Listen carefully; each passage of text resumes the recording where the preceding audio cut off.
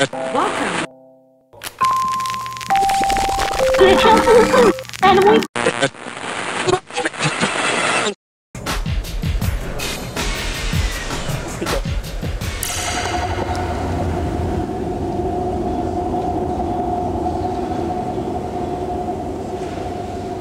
I definitely support this approach and the fair in Vienna because it's the city and something has to happen here in this sense and on a sort of an art market system. At the same time we have show in the gallery in the curated by section.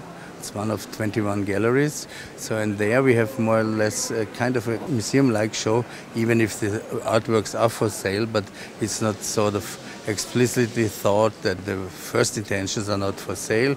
The first intentions are to have a real good show.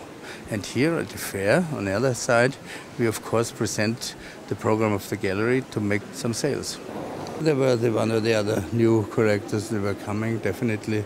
It's always like that, and it's a matter of yourself to find a dialogue with them and to open up your sort of booth and to interest them in something what you have.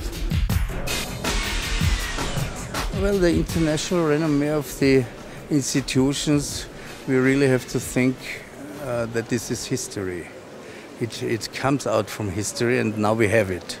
So it's our goal, or it's the goal of the heads of these institutions to keep it in this position, on this high level, and to continue with that.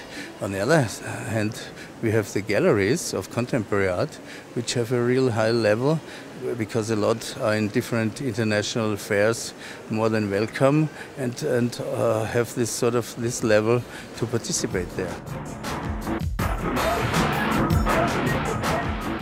It's not about the world, which needs one more fair in Vienna. It's Vienna, which needs one fair on a high level, on a good level, in that format which fits to the city, and it always has to be heightened up and made better every year.